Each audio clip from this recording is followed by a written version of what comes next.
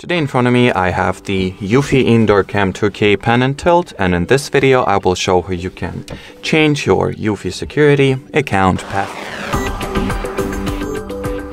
To start, you will need to take your phone, launch the EUFY Security App. Here tap at these three lines, go into your account settings, password.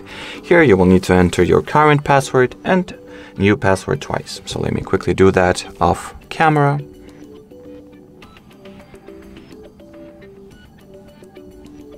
So once everything that needs to be entered is entered respectively, hit the save button here, and as you can see, the password gets changed successfully.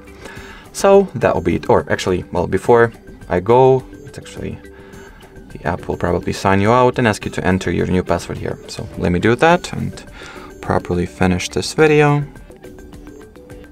So here, just tap the login password once you entered your new account password.